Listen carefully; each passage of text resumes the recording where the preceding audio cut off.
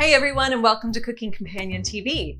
I'm Jenna Edwards, and this is a recipe demo of shellfish stock. Give this video a thumbs up if you like it. There are a number of techniques you can use to intensify the flavor, and I'll talk about them towards the end of the video. For now though, I start this batch with melting a tablespoon or two of butter to help extra flavor out of the lobster and shrimp shells. It's best to break up the shells so you increase the surface area of shells to butter and eventually water, again, increasing the flavor of the stock. Stir in the shells with the butter and let it simmer for a few minutes. This is optional, and frankly, it's a little tedious because I need to remove the shells to sweat the onions. While this cooks, I'll slice the onions and leeks. There's no set rules for this part. If you have shallots, use those. The onion is pretty standard, but I'm throwing in the leek simply because I have it. I also have some frozen chopped celery and carrots to throw in. So after a few minutes, remove the shells and throw in the onions and leeks and celery and carrots. It's about 1 stalk of celery and 1 carrot.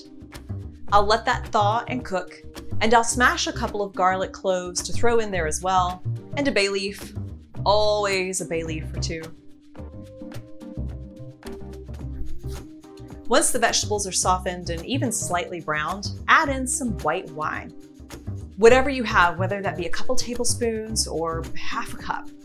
Another thing I keep stocked in my freezer is various measurements of white and red wine. And since we made bouillabaisse, we now have frozen cubes of pastis. So let the wine deglaze the pan, scraping up brown bits, which always contribute to a deeper flavor. Now we'll add the shells back in, give them a good stir and some extra crunching. Oh, and this is 1 lobster tail and the shells from 1 pound of shrimp. I also happen to have a pound of cod bones. I started to collect the bones to make fish stock, but it's been impossible to find fish heads. So it looks like my goal of making fish stock is not gonna happen. And stocks are all about cleaning out your freezer, so throw whatever you have in here. So we'll sweat the shells and bones and aromatics to get the gelatin to seep out of the bones before adding in the water. So cover the pot and let it stand for 8 to 10 minutes.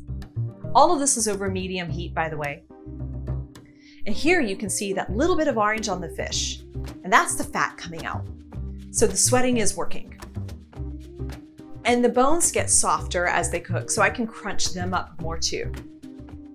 Making stock is about squeezing as much flavor and nutrients from the shells and bones as possible, and then crunching up the bones will increase the surface area of flavor-inducing ingredients to the water, which is going to carry the flavor. With things crunched up, we'll add the water. I'm using 4 cups here, but you should use however much you need to cover your ingredients. Now bring it to a strong simmer.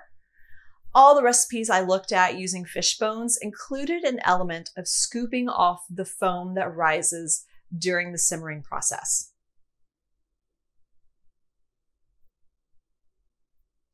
I don't think it's necessary for shellfish, but I can't imagine it hurts. Since I had cod bones in there, I will scoop off the foam. When making shellfish and fish stock, it doesn't take near as long as like chicken stock, which can simmer for hours.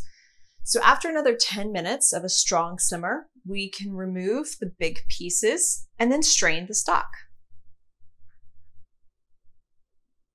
To squeeze out every morsel, take a chinois, which is a super fine mesh strainer, and a pestle and push through the extra juice. This is a specialty tool, so you can use a fine mesh strainer lined with a dampened cheesecloth and use the back of a spoon, like a big spoon, maybe a big wooden spoon, to push through the extra juice. I do think this is a necessary element because I just kind of like squeezing out every last little element. Now measure out your stock however you think you'll use it. I plan to use most of mine for risotto, so I'm letting it cool in smaller jars, also so I can defat it more easily, but I'll freeze it as a 3-cup unit and a couple of half-cup units so that I can make a sauce for pasta or ravioli. So my broth is super orange because of the cod oil. And I did scoop that out once it cooled, like I defatted that part out because it has a bitter taste and I was afraid it would affect any dish I used the stock in. Now, some notes on upping the fussiness of simple stock. You can keep this as basic as possible by lightly browning onions and celery and carrots, or literally whatever else you have, and then deglazing the pan with your wine. And then you add in more aromatics like the garlic and herbs, stir in the shells and the water, let it simmer together for like 20 minutes. Then you strain it, press it out, and be done. You can also get super fussy with it, like crunching up all of your shells and then roasting, especially if you have lobster or crab shells, roast them in the oven to intensify the flavor, and then sweating the shrimp shells in butter, even processing the shells in a blender or a food processor to break it up into a paste before adding it to a pot. There is a culinary and cultural background to all of those methods, and they are options you can consider.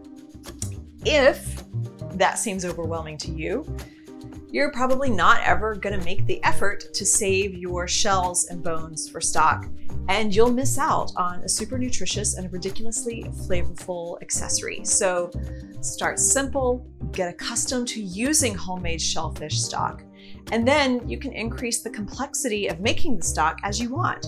Just know that you can always keep it quick and basic. The entire process should never take more than 30 minutes once it's in the pot.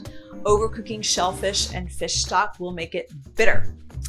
And that defeats the whole purpose of the exercise, right?